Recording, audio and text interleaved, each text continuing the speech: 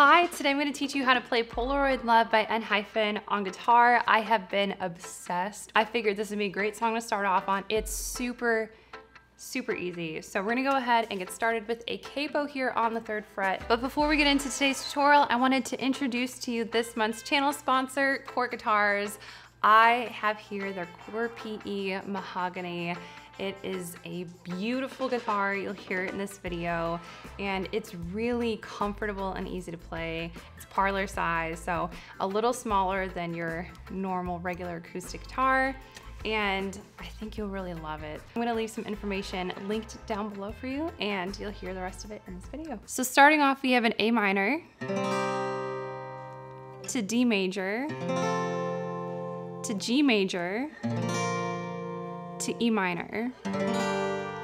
Now if you want to kind of jazz things up a little bit. Instead of an A minor, you could play an A minor 7 and then lead into a D major 7. I think it fits the song perfectly, so if you want to try it out, feel free to. If not, just stick with the regular chords. The strumming pattern that we're using here is down, down, up, down, up for each chord, and that is played throughout the entire song. If you want to, I think it also sounds really cool in the verses to do kind of like a muted down strum, kind of like that. So 1, 2, 3, 4, 5, 6, 7, 8 per chord. So you could do 1, 2, 3, 4, 5, 6, 7, 8, 1, 2, 3, 4, 5, 6, 7, 8.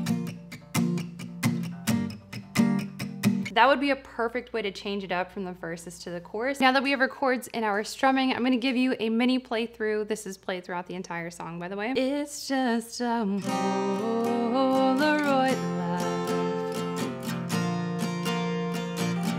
Da, da, da, da, da, da, da, da. I love the vibe.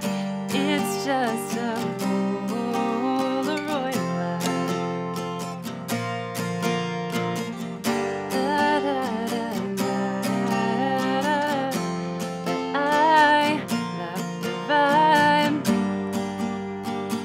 That's it, you just play this for the entire song.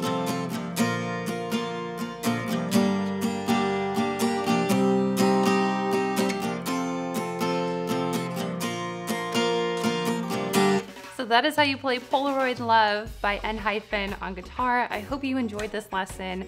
If you did, let me know what other songs from ENHYPEN you would like to learn, because I'm all in. I'm all for it. Please call my fever. That's my favorite. Also, if you need some extra help on the guitar, definitely check out my full beginner guitar course as well as my 7-day practice planner, and I'll have those linked down below for you. Dude, this plant keeps pulling my hairs. I feel like I'm doing this, like going through the jungle here.